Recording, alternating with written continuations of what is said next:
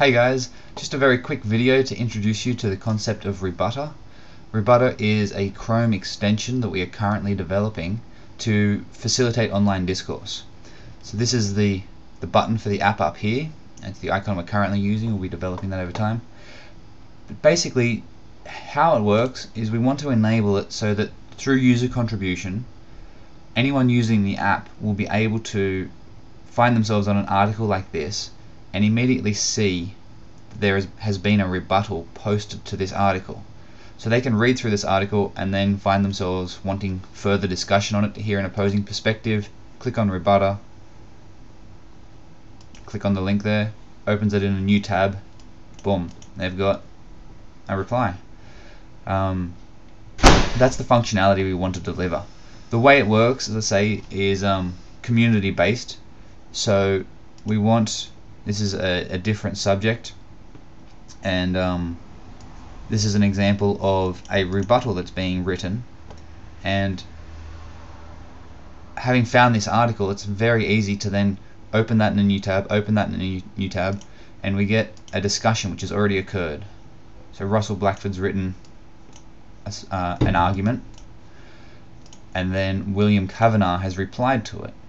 Russell Blackford's article, he's linked back to the original article, and then in response to this, Russell Blackford's written this article.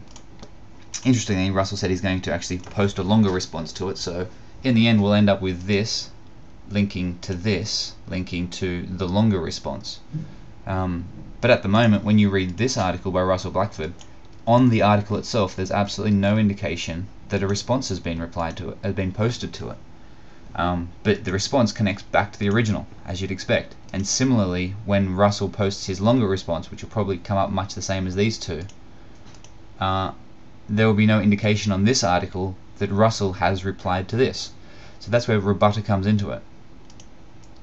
The users can submit rebuttals. So this, the current page, is a rebuttal. Click on that, the link goes in, click on the original article by Russell, click on the app, and when you're on the source page, which we are, we now have the link for the source page, the link for the rebuttal, and we enter the relationship, direct response to the whole article, submit.